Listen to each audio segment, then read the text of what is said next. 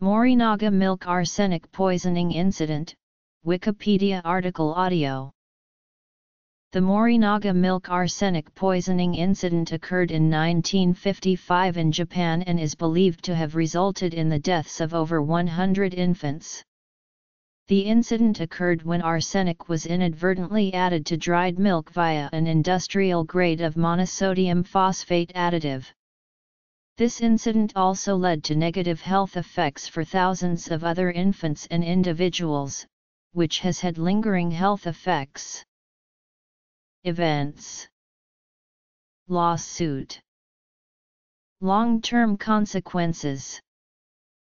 From June 1955, certain infants in western Japan came down with a strange sickness that was characterized by diarrhea or constipation, vomiting, a swollen abdomen, and a darkening of skin color.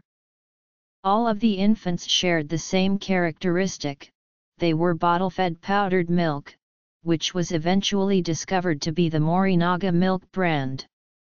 News coverage of the rash of infants suffering and dying from the illness did not initially mention Morinaga Milk, and one news reporter claimed that they were discreetly told to stop feeding their infant Morinaga Milk brand powdered milk after the child fell ill.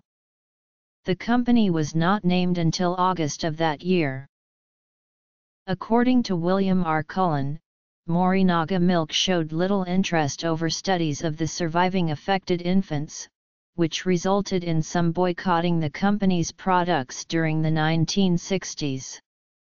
The company was brought to trial, however the Tokushima District Court found them not guilty, as well as denying any recompense for the survivors.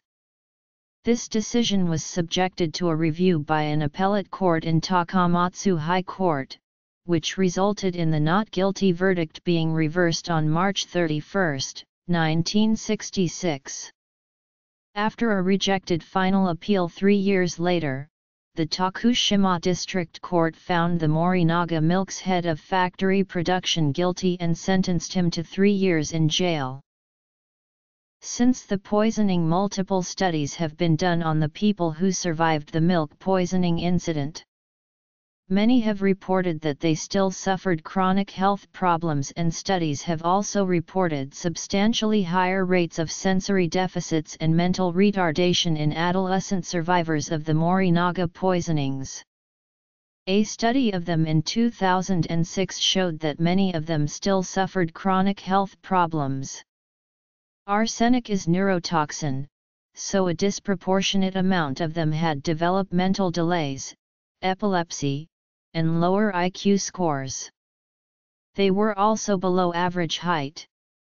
During the civil suit process, the committee selected to make a ruling against the Morinaga Company, Genbio, and decided that the after effects of the victims were not a product of arsenic poisoning.